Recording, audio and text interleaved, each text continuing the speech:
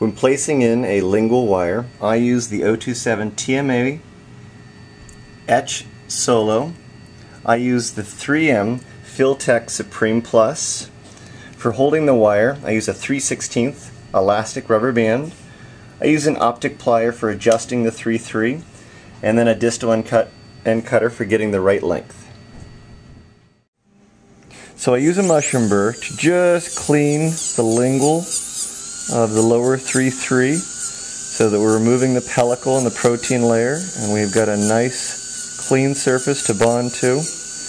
Not removing any anatomy. Sometimes there's a little bit of a marginal ridge on the canine. I'll leave that to your discretion if that needs to be adjusted. In this case here, everything looks great. We just make a blank arch wire that's too long. The assistant brings it to me. Some offices you can even take an impression and have this pre-made in the lab to a stone model. I find it's fairly easy just to adjust the wire in the clinic at the chair side. I'm right-handed. I just go left to right, so I get the length initially. I just go past the middle of the canine on the left side there, and then I'll go over to the right, mark it, and then I'll cut distal so that we've got the proper length. Now, some people use floss to hold the 3/3 to the lingual of the incisors.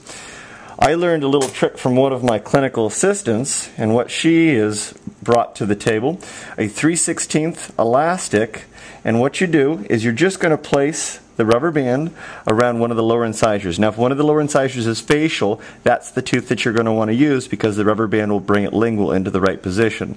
So I'm going to put it around a lower incisor. Just let the patient know it feels like a piece of floss.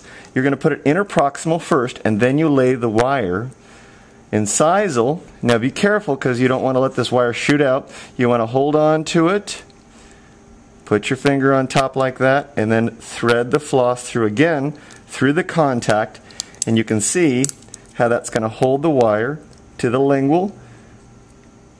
Look how easy that is. So sometimes this elastic will roll the wire up on the canines, so you may have to put a little bit of composite, hold it down, and tack that side. This is really fitting nicely. I don't see it rolling up at all.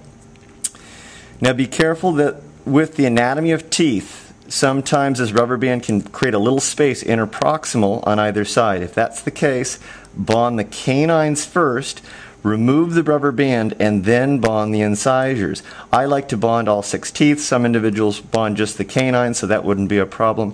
But for me, you wouldn't want to bond all 6 teeth and create a space there. So in this case, everything's fine. I don't see any interproximal space there.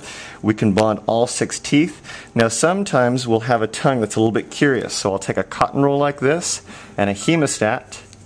And what I'll do is I'll just place the cotton on the lingual. I'm right-handed, so what I'll do is I will grab across the mouth like that, use my finger like that, and now you have good isolation holding the tongue back and the lip so that you can begin the etching process. As I'm etching, I'm agitating to make sure that I get a nice, smooth, clean surface. Have the assistant bring the etch over for you. I leave the etch on for 20 to 30 seconds, and then we get a very vigorous rinse because you want to remove that demineralized enamel.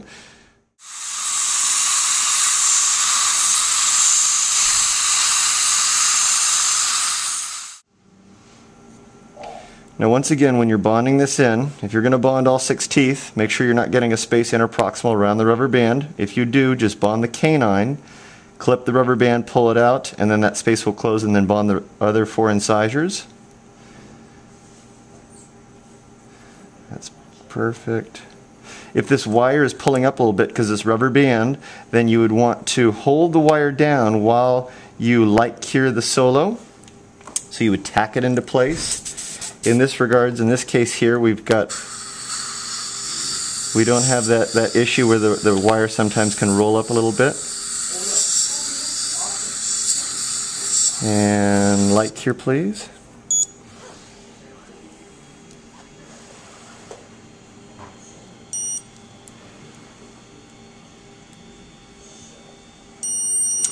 Alright, so I use the 3M Filtech Supreme Plus, a shade A2, which is a good match for most tooth shades. And what I do is I just place a line of composite along the incisal. I place a line of composite along the gingival. This is really important because when in debond failures I find there's not enough composite along the gingival because it's hard to see. And then what I do is I just connect the two. And then on a canine I'll actually create a little composite on the distal there so we don't have a so we have a nice comfortable tapering shape to that composite on the canine. And then on the incisors, once again, I'll go along the incisal, I'll go along the gingival, and then I'll connect. Make sure not to get it interproximal. Make sure that you have enough composite covering the wire, because once again, this is going to be in for the next 10 plus years. Alright, so the 3-3 is in place. The rubber band is still present, so that to remove this, just take an Explorer and you're just going to pull on the fascia like this. And when you cut, make sure that you cut so that there's equal amounts of rubber band on either side. If you cut it too close to one side, then it'll be easy to pull out one half, but the other half will be very difficult. So you'll see how I'll pull off to this side. My assistant will go ahead and with a pin cutter cut there. You can see there's equal amounts sticking out there. Take your hemostat very gently, just grab and pull. Grab and pull very gently, and that'll just slide right out. You can see there's no interproximal contact. Now this happens sometimes. You can see there's just a little bit of a sharp area right there next to where that rubber band was in place. So I'm now going to take a mushroom burr and just polish that little spot right there, making it nice and smooth for the tongue. That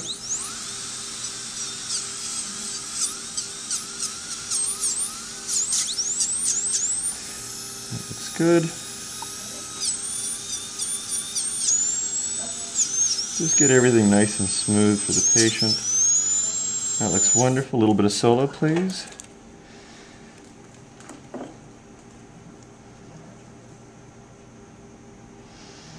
Nice. Light cure, please.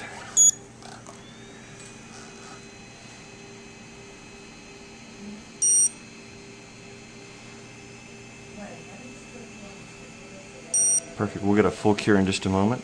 Let's get a, if you can, try to get a good picture of that, Nick. But there's the 3-3 in place, all 6 teeth bonded, and with the rubber band technique. And now we'll get a full cure, and we'll show the patient how to floss underneath the lingual wire. And we'll be monitoring her over the next couple of years. And if a little piece of glue comes off, we can just repair that. And that's an easy way to place a 3-3 using a rubber band rather than floss.